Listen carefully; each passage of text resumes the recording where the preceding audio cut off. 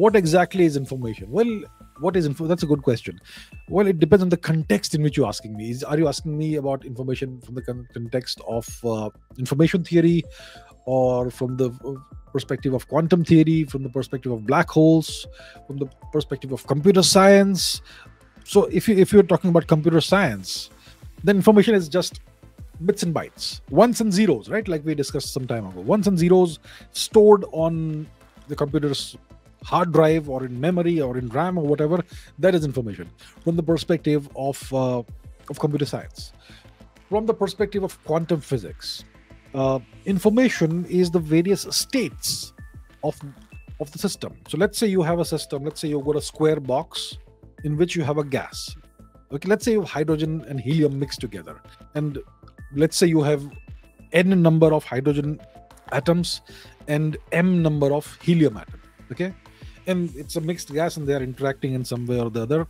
So in this case, information is the state of each of these atoms or molecules. Okay, the quantum states. Let's take atom 1 of hydrogen. What quantum state is it in?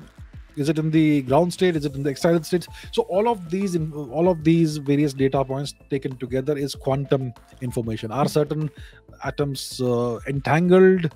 Are there superpositions of some kind, and so on and so forth? All of that is quantum information. In information theory, information is correlated with entropy. I'll not go into that. It's pretty complex. I don't know how to explain without mathematics and so on. From the perspective of black hole physics, information is again the quantum states of everything that goes into the black hole. So a black hole is a classical object. Okay, a black hole is, from the perspective of general relativity, it's a classical object.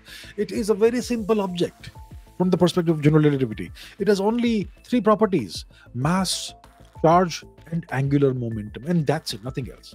So it has a certain amount of mass, it may or may not have a certain amount of charge, and it may be spinning or rotating or not. So mass, charge, and angular momentum, and all the properties of a black hole can be described by using these three parameters. And other properties are derivatives of these three parameters. For example, entropy is a function of the surface area of the event horizon of the black hole. The radius of the event horizon, if it's a Schwarzschild radius, then it is 2mg by c squared, and so on. I'll not go into the details. So a black hole, from the general relativity perspective, is a very simple, straightforward object. But it is, let's say it is a black hole that is accreting gas. So it's accreting hydrogen and helium and whatnot gas. I mean, all of these gas atoms and molecules are quantum objects, and they all have quantum information within them. It's also, once light crosses the event horizon, even light is cannot escape the black hole. Light also has information, polarization, in what direction are the electric and magnetic fields pointing, polarization information. So all of this quantum information is going into the black hole. It's going inside, right?